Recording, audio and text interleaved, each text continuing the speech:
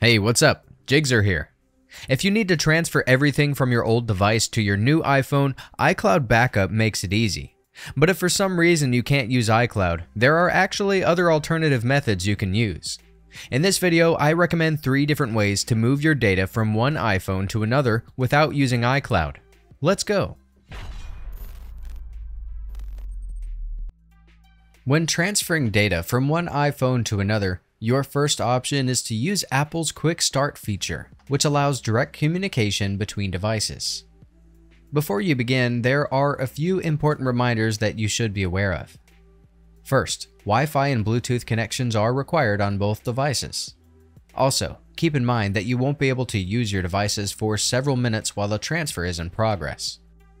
Second, your device target must not be set up yet. Otherwise, you will need to reset it. To reset your device, open Settings and go to General. Browse to the Transfer or Reset iPhone menu. Select Erase all content and settings, and follow the on-screen instructions until your device is completely wiped.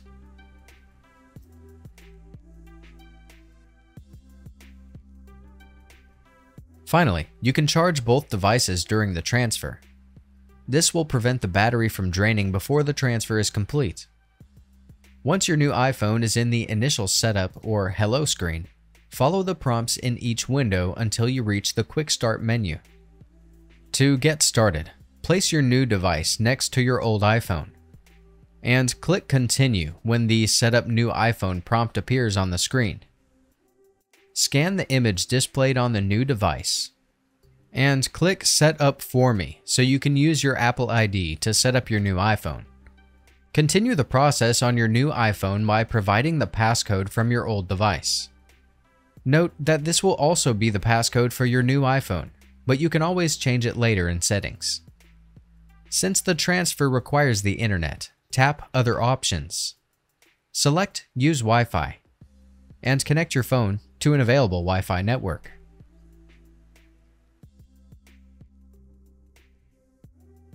When the screen is in the Transfer Your Data menu, choose the Transfer from iPhone option to enable the direct transfer.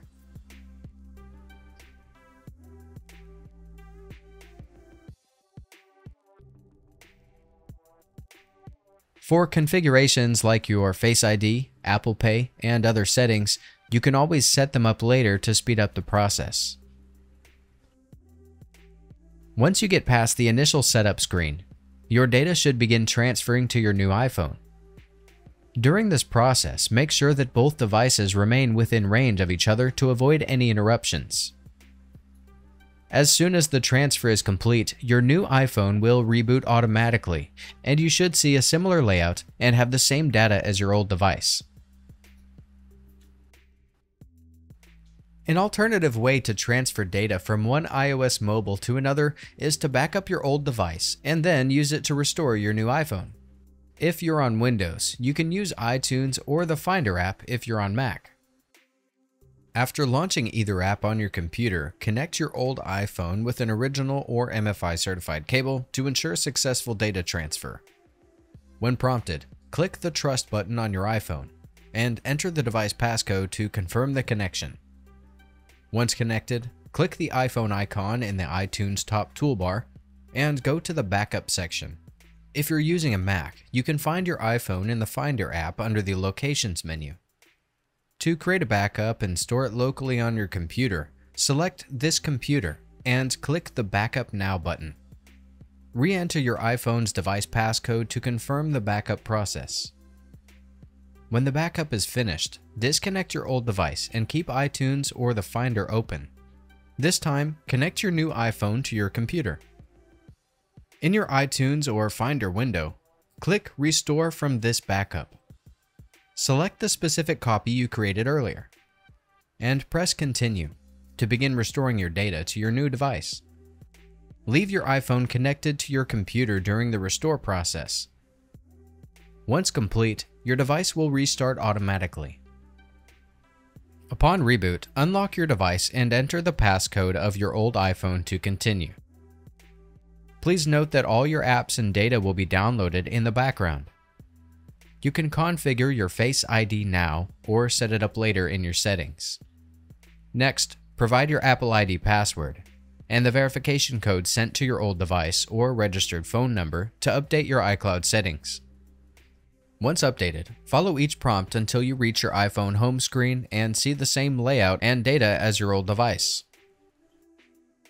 Alternatively, you can use a third-party tool to transfer your data. Personally, I recommend iMyFone iTransfer, a software that can transfer your data between devices regardless of whether you have iCloud or iTunes backup. With this tool, it's possible to backup and restore all or part of the data on your iPhone. To download it, click on the tag in the upper right corner. I will also provide a link in the description below. Please note that iTransfer is actually a paid software, but it also has a trial version that allows you to back up and preview your data for free. iTransfer is available for both Windows and Mac. After downloading, run the executable file and simply follow the on-screen instructions to complete the installation on your computer.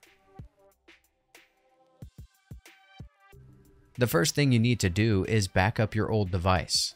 If you already have a backup of your device on your computer using iTunes or the Finder, you can skip this step and go to the next one. On the dashboard, open the Acquire Backup from Device and iCloud panel and go to Backup Device.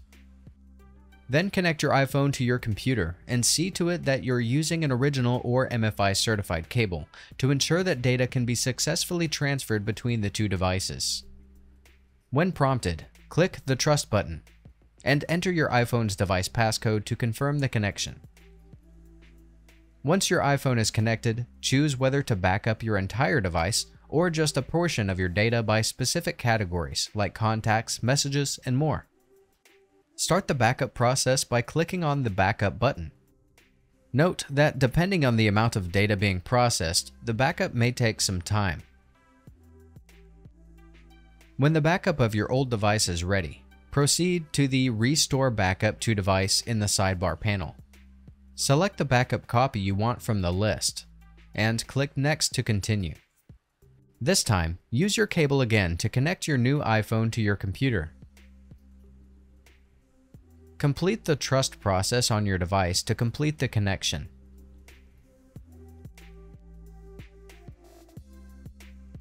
Choose Restore Full Backup to transfer everything from your old device, including its data and settings, to your new iPhone. Then click Directly Restore to start the transfer. If your iPhone is already set up and you only need selected data from your old device's backup file, click Restore Partial Backup. Select any type of data you need, such as contacts, messages, and more. With Preview and Restore, you can view the data contained in your selected category before you restore from it. Or you can click Directly Restore to start the transfer immediately. Before the transfer begins, iTransfer may ask you to turn off certain configurations on your iPhone, usually depending on the type of data you have selected. In my case, Find My and iCloud contacts have to be disabled. To turn off Find My, open Settings and tap your name above. Go to Find My iPhone configuration page and toggle it off. Enter your Apple ID password to successfully turn off the feature. Next, go to iCloud Settings. Tap Show All and turn off contacts. After following the on-screen instructions, iTransfer will begin restoring your iPhone with the backup data you set. Your device should automatically restart when the transfer is complete. Upon reboot, unlock your device and enter the passcode of your old iPhone to continue. Please note that all your apps and data will be downloaded in the background. You can configure your Face ID now or set it up later in your settings. Next, provide your Apple ID password and the verification code sent to your old device or registered phone number to update your iCloud settings. Once updated, follow each prompt until you reach your iPhone home screen and see the same layout and data as your old device. That's it! If I could help you, feel free to give this video a thumbs up and don't forget to subscribe. Leave a comment down below if you have any questions. See you next time. Bye.